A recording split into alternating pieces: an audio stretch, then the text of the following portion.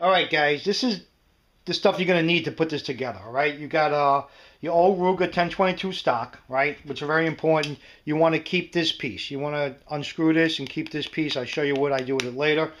Right, it's easy. It's just like it's a simple little project, and you can have the same results I do in in one day, not even a few hours to do this. All right, so you need PVC pipe. You need an end cap, right? You need a coupling, right? A little plug, right? This I'm just trying to give you an idea. You need another coupling, but one is smooth and one is threaded. Okay, you need one of these jammies, whatever you want to call them. It's smooth inside, right? And you got little threads on the outside, and that goes into these couplings. Okay, you got the idea with that. And there's a couple of these, right? Like I said, they're smooth. They're half glue, half thread couplings. All right, guys. So I'm going to show you right now how to prep the stock. Okay, you gotta remember when you're doing this, right? Basically, it's a one-shot deal because if you mess up, you're gonna have to get another stock. So, oh, I'm a little shaky here, but you know what? What the hell? I'm gonna give it a shot, right? Okay, so I'll show you how I just prep the stock. Okay, on the back part of the stock, the butt plate here, what I'm gonna do, I'm gonna take my piece of PVC, right, and I'm going to draw my line because I want this is where my cheek rest is going to be, so I want it in the same level as the old stock. I am going to take a marker. I'm not a big measuring guy. I learn to work by eye.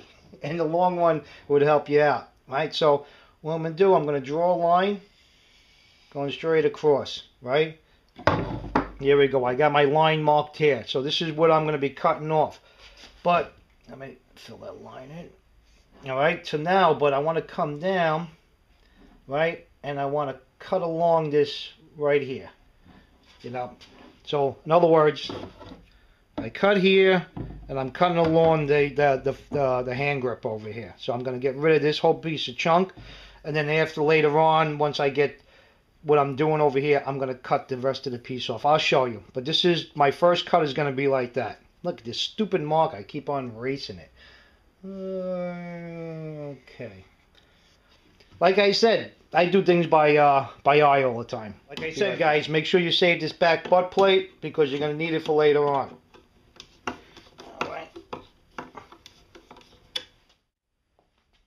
Alright, guys, this is what I got so far. So I cut my line across here and went down over here. Don't worry about this because now I'm going to have to measure. Okay, where's my coupling? Alright. I'm going to measure where this coupling is going to go, how far it's going to seat in, right? And then I'm going to use my my Dremel sander to round it off where I could get this piece in there. Okay, you following me so far? It's quite simple, Blah, blah, blah, blah, blah, blah. Okay, guys, this is what I got so far. I cut the stock off, the butt plate, right? This one, I just cut them down, and this is what I got now. Right? While I was at it, I cut this piece off too. All right, that's your forend there, right?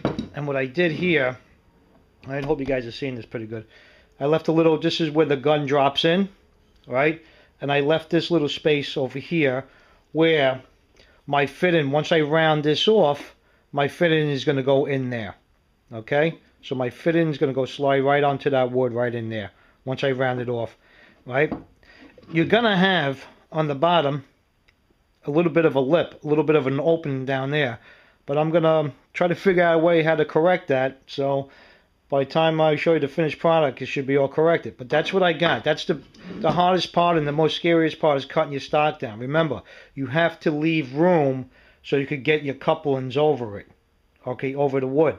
Same thing with the back. You got to leave room, you got to round that out to get your coupling on the back. All right, and that's where you're going to have your stock.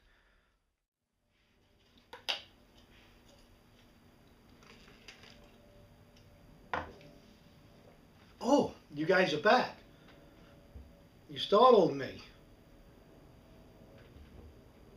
That's my reenact. That's like my scenario video. Oh, you guys are here.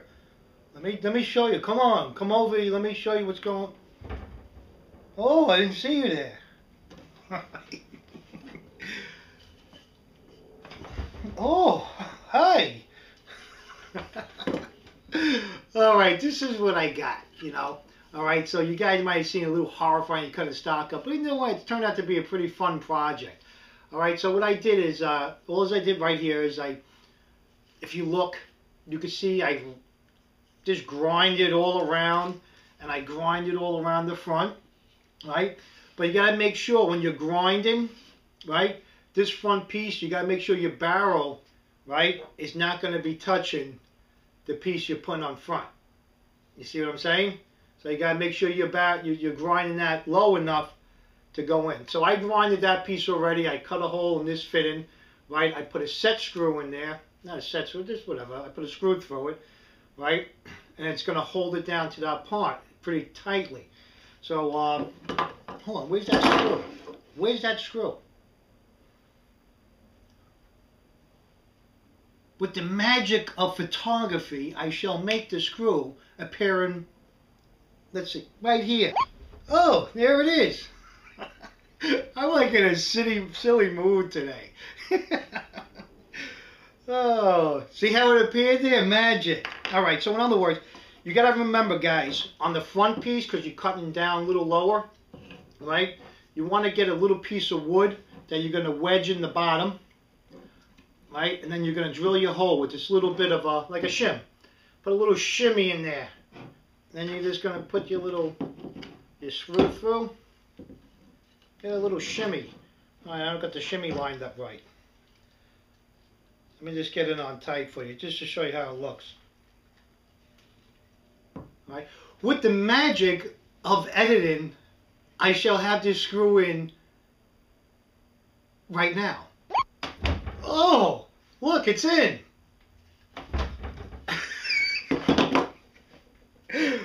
Oh, I'm having fun, guys. All right, so there you go. See, I got the front part. This butterfly nut's not staying on there. I'm going to have a regular screw in it, and I'm going to countersink them.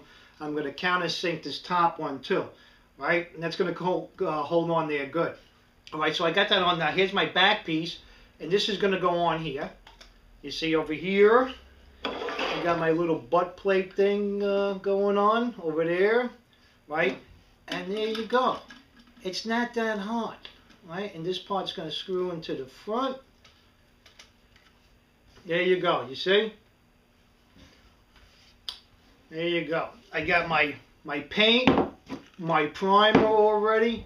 All right, so I'm trying to make it, you know, it's like hard to explain something that's really simple to do, right? It's just, you're cutting it like I showed you in the other video, you're grinding it so this piece would fit on there, and the same thing up front. The only thing you want to pay attention to, you know, what you really have to pay attention to is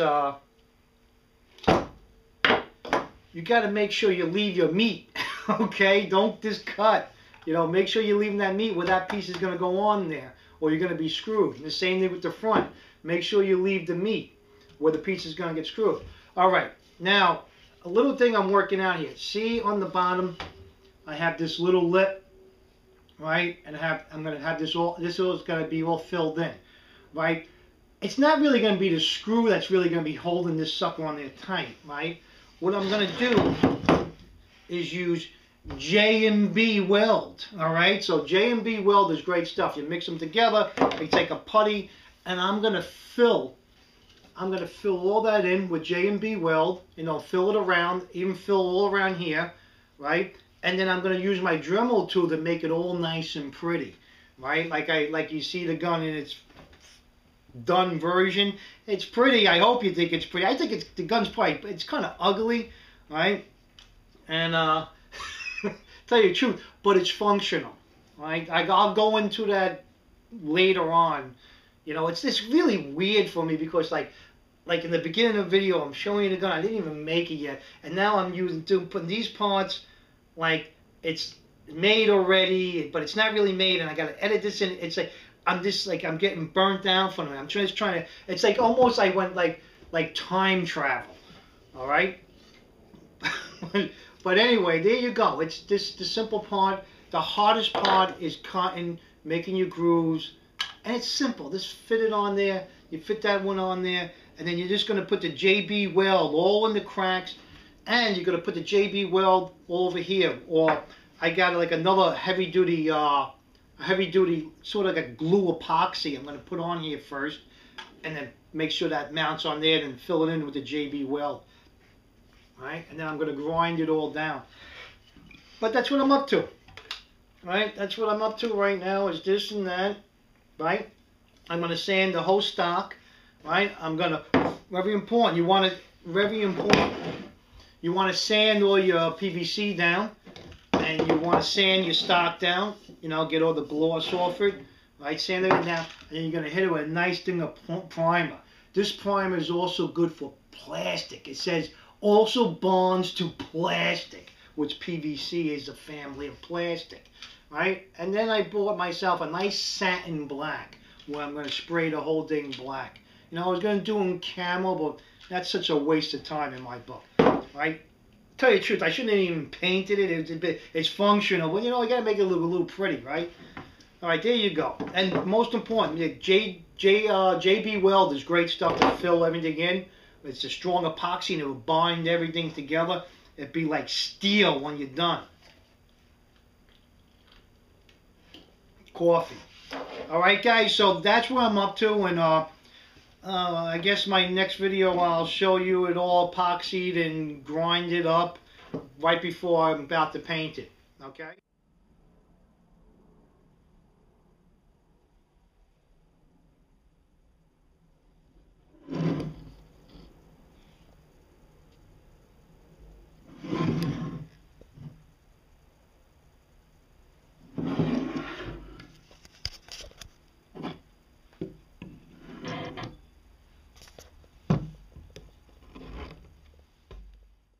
Alright guys, this is where I'm up to. Okay, I got my JB Weld.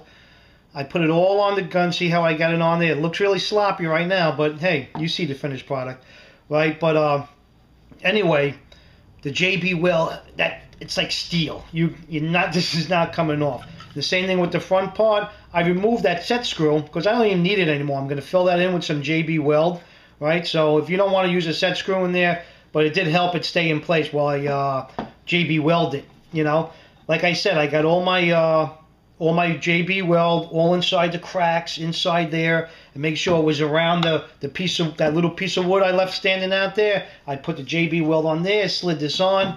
Right now I got enough room, right, to put my other attachments on.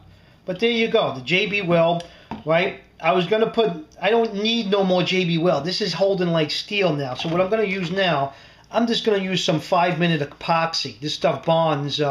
It starts hardening in 5 minutes, but it goes to a full bond. You can start sanding it after 45 minutes to an hour, right? So this I'm going to use to go over all this. First I'm going to sand it. See how I sanded it? So I could scar it all up so the epoxy has something to grab onto. Now the epoxy is just be for cosmetic. I'm going to put all the epoxy there, fill in all my gaps all around here, and then I'm going to sand it down and make a nice smooth finish where it looks like part of the gun. You get what I'm saying? Same thing here. I'm going to use the epoxy to fill all this in, but remember to scar this up because it's pretty smooth once it dries up. You want to scar it up with a sander, right? So this epoxy, blah blah blah, could have something to grab onto once you sand it. Right, there you go. So that's what I'm up to now. Now it's coming to cosmetic stuff. Alright guys, like I said, I put the JB Weld on, then I use this epoxy. This stuff is really good for it, right? I use 2 different types of epoxy, but this is the type of epoxy you should be using. It's Pro Epoxy 20, really good stuff. You know, you mix it up, it comes in a tube, you mix it up, it's like clay. Once you start mixing up, it's like clay. Then you could start molding it around your stock, you know, like clay, so you can fill in all your imperfections, right? Once I got that done, I took my good old Dremel, right, and I started molding out my shape, what I wanted the stock to look like. So there you go, right there, and I got my front piece all nice and molded out. Now I'm going to use a little sander, the mouse, all right, and I'm smoothing everything out on the stock. You know, like I said, you know, I think I said in one part of this video that you could do this job in a few hours in a day, right? Or did I say that? Let me see. Did I say that? You know, in one day, not even a few hours. Right, I did say that. But, you know, it's going to take you a few days. You're going to take your time and get it right, especially when you start to do this, because a lot of time you got to wait for the JB Well to dry, and you got to wait for the epoxy to dry. And they always say that you can start working on it after 4 hours. I always let it dry overnight, so I know I got a good hardness on it. All right, so what I did, I stripped all the paint off the stock. Right, and there you go. I got my little pot. So to me, I think it came out very nice. Look at that. Nice little groove on it, right? And all I got to do is now just finish doing some fine sand into it, and then I'm going to do some fine hand sand in it, right? And then sorry about that, my camera conked out, all right? And then I'm going to hit it with some primer, right? So I'm going to put my a few coats of primer on, then I'm going to lightly sand the primer, right, to fill in all the gaps and everything. And then I'm going to give it another final coat, lightly sand that, and then I'm going to put my finishing coat on. All right, I got a black, sort of like a satin black finish, and we should be good to go. So we're gonna, oh, and remember, hold on, I'll be right back with you, with the magic of editing. I'll be right back. There I am, I got it. See, remember, all your PVC pipe, you want to sand it nice before you prime it. You want to scar it up so the primer has something to stick to. All right, so don't forget to sand all your PVC pipes all down. So in other words, this part of the video, all right, I got it all molded out, and see how that came. Let me just give you another look, right? Which is, I'm basically done. There's really not much more to show you. I'm gonna prime it, and I'm gonna paint it, and that's it. You got the finished the product I'm gonna show you. So you guys are smart enough, you know. I know you guys didn't sit around your whole life eating mayonnaise out of a jar.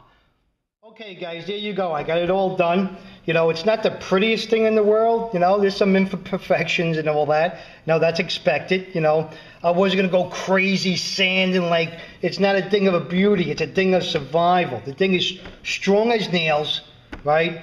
And what I'm going to be using it for, it's going to work out perfect, right? And I'm going to go into, on my next video coming up, I want to show you how I made it. On my next video up, I'm going to show you with the gun in it. I'm going to reinstall the gun, right? And then it's not going to hurt the performance of the rifle. I didn't do anything really to it, but just change pieces in the stock. But now I do. I got right here, you know, you take this off. And I got my little storage compartment in here where I can fill this all up with stuff I want. Right over here. No more wasted just wood stock. You know, when you're making survival stuff, you want to try to have everything functional as much as you can. And the same thing back here. I pop this off, and I put all what I want to put in here. I want to put bullets, a flashlight, whatever. But I'm going to go into that on the next video. I'm going to show you all the attachments I put on here, and I'm going to show you with the gun in place, and all the little cool things. And I'm going to show you what I put in here. And you could put anything you want in there. But what you just did, you just turned useless wood stock into storage compartments, right? And you could have this as a nice little survival thing. It was a fun project. You don't gotta go crazy. Like, I sanded it down. I could have fine sanded it, made it look really sheen, but you know what? It's good. It works great. You know, it came out nice. You know, it's really strong and sturdy, and that's all I care about. I'm not into beauty. I'm not in a beauty contest here. I'm into functionality. That's what I want it to be, functional. All right, guys, so there you go. So watch my upcoming video. I'm going to show you how I rig this thing up, what I put in here, what I put on the outside, and everything else that goes along with it. And then, and that's it. So watch for the next video. I'll see you guys soon. Live for today, prep for tomorrow, and learn how to use your digits. All right? Fool around with stuff. Don't just sit around on your chair watching TV. Go out into that garage and make some stuff. You know, anything, a small little project, a birdhouse. Get your mind going. Live for today, prep for tomorrow. See you next time. All right, guys, the first thing I did here is I attached a lizard to the side of the foregrip here. You know, because you never know. You have a lizard with you. You might be able, you know, you get hungry. You can cook him, but he can catch flies for you in case you have to fish. All right, so Benjamin will be attached to the side of the stock here. All right, Benjamin, everybody, Benjamin. All right, come on, get out of here. All right, there we go.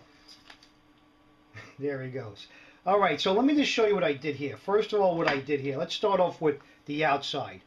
On the foregrip I did over here, I wrapped paracord all around the front part of the foregrip, right? So the paracord went around twice. So I went around twice on it, and the same thing I did with the back part of the stock, I went around once, only the back. So out of I had a roll of 50-foot paracord, and I must have used about 35 feet of paracord on this and back. So I have plenty of paracord on the gun, right? Just in case I got to tie things up, make a shelter. You know what I'm talking about.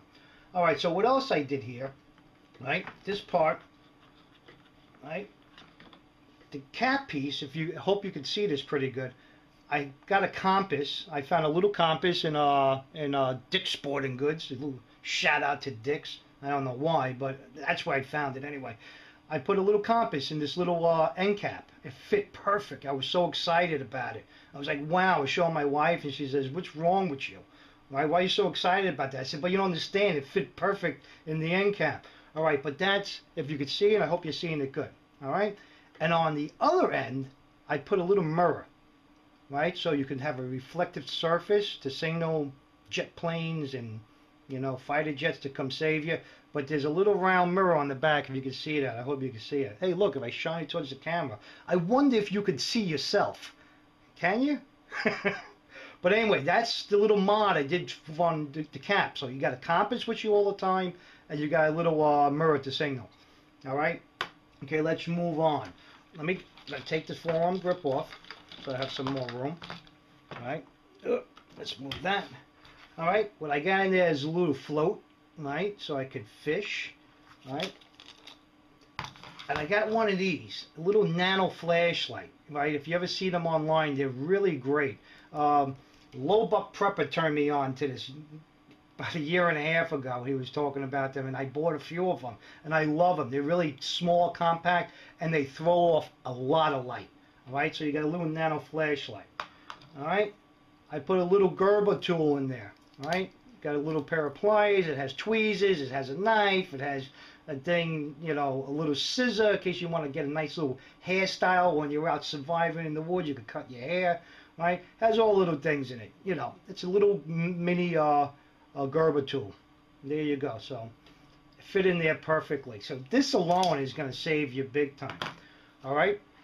On this end, I was able, because it sinks into the thing, I got some Band-Aids. Right, I put a bunch of Band-Aids in there, so if you can see them. And these Band-Aids, I picked these Band-Aids because they have that, what do you call that stuff, that neosporin on it already. So if you get cut, you don't get an infection and it starts oozing and you turn into a face-eating zombie. These things are great. They have the neosporin on them already. If you get a little cut, you don't want, you know, you're out surviving, you don't want to be getting all annoyed because you're getting an infection. All right, now, and what I did here, hold on. All right, I'm going to use my trustworthy American flag. All right, okay, anyway, and here's the other thing I made. All right, so I'm going to try to show you this. I hope you can see it pretty good. This is a little cap, and it has hooks in it. All right, I got a fire starter rod, right, and around the fire starter rod, I got a fishing line. So I got my hooks, my fishing line, my little float when I need it, and my fire starter. Very important things when you're trying to survive. But what else I'm going to put in there, I'm going to put a little Bic lighter in there too, because it's always good to have two options, right, of fire starting. But there you go. This is what I'm just starting, like right here. What I got right here, you got a compass, you got a mirror, you got a multi-tool, you got a little a float, you got hooks, you got a fishing line, fire starter, little nano flashlight. And the thing is not even filled up yet. The rest I'm going to save. Hey, let's not forget the Band-Aids with the neosporin on it, right? This little bit right here will save your life, along with the paracord to build a shelter. You know, you get some branches and sticks, and you can build yourself shelter. You can tie it all together, right? And this alone will save your life. But I do have more room in there, but the extra room is going to be filled up with more ammunition, right? So with the extra room I have, I could put about an additional 50 rounds inside this pipe. All right, so like I said, I'm very simple. This is all I'm going to need to get me through a few days. I'm not going, if you're lost, you know, it would be great just to have these couple little things. If you just had your rifle in your hand, right, and you didn't have these attachments on there, and you're out there, you just want to go take a walk to be with nature or whatever, you want to hug a tree or something, right, and all of a sudden you got turned around, you couldn't find your way out, compass, everything, this will get you going for a few days, right, or even longer once you build a shelter and everything until somebody comes and finds you, right, to rescue you out of the woods, all right. Okay, and there you go. That's the front part of the stock. If you got any ideas like to put in there, hey, what else I'm going to put in there is some tin foil. All right, you might say, why, Tim? They got this heavy-duty tin foil you could really roll up tight and slide it in there because, say, if you needed to boil something, right? You need to boil a little bit of water or something. You could always mold the tin foil into like a little pot. You ever try that? I have. All right, and it works. Okay, so let me get this out of the way. Let me swing the butt of the gun around. Okay, now what I did with the back part here, right, is very simple. There's not a lot of stuff in here. There's one cool item that I really liked that I put in there. Okay, so let me show you. Okay, back here, what I did is I got, these ain't mag holders for the 1022. These are like simple little speed loaders for like a 38, a 357. I think it was for 38. Right, but they fit the 1022 mag perfectly inside. So now I can have 10, 20, and a clip inside the gun. That would be 30 rounds. So I have an additional 30 rounds plus the 50 in there. Do the math, that 80 rounds. Okay, guys, and like I said, more power cord on the back. Right, and now in the back part, I got this one item right here. This is a mag light. Now you might say, what's so special about that mag light you got there? I'm going to tell you what's so special about it. Okay, it has a couple of settings. Hopefully you can see them go up. You know, you got your brightness. If you do it again, it goes half bright. You do it again, it strobes, right? But this was the really cool part about this one, right? Because you got to have the strobe. If you got to walk away from your camp, and it's night out to get some wood, you put the strobe on so you always could find your way back. This is the cool feature. You turn it off, put it back on. What is that? Who could tell me what that is? Oh, I didn't turn it off. Hold on. Okay, who could tell me what that is? Yeah, that's right. That's SOS. It has a little program in there where when you turn it, it would just keep on blinking. SOS. And that's a survival flashlight. Mag light, put it out. You know, I don't know. It's just called mag light. There was no special name for it, but on the package it did say SOS.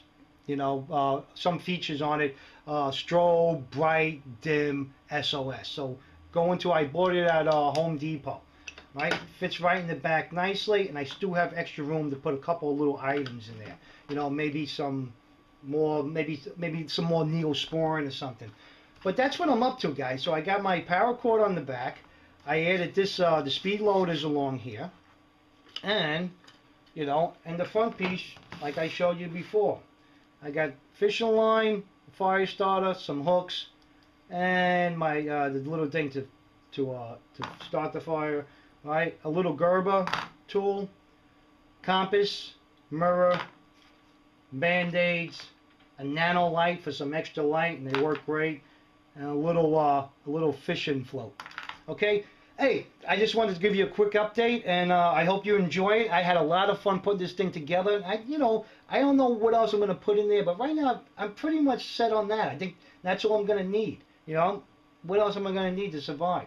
I got everything. I got fishing line, I got rope, I got everything I need. I got a gun, and I got a means to get me some food and some water. All right, guys. Live for today, prep for tomorrow.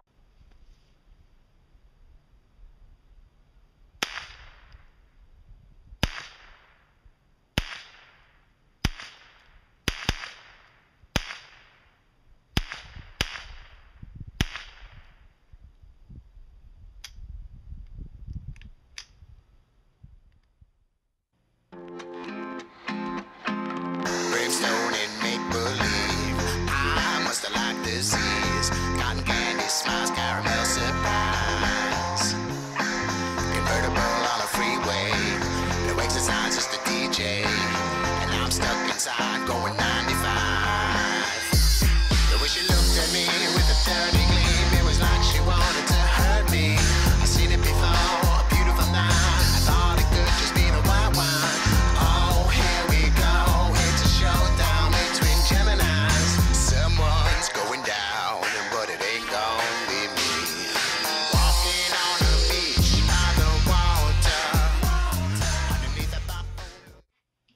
up, everybody? It's Brooklyn Prepper. Okay, my project's done. All right, like I showed you. I'm really pleased with it. It came out pretty cool. You know, lots of storage space. You got your rope. You got everything you need. Your paracord. Your extra magazines.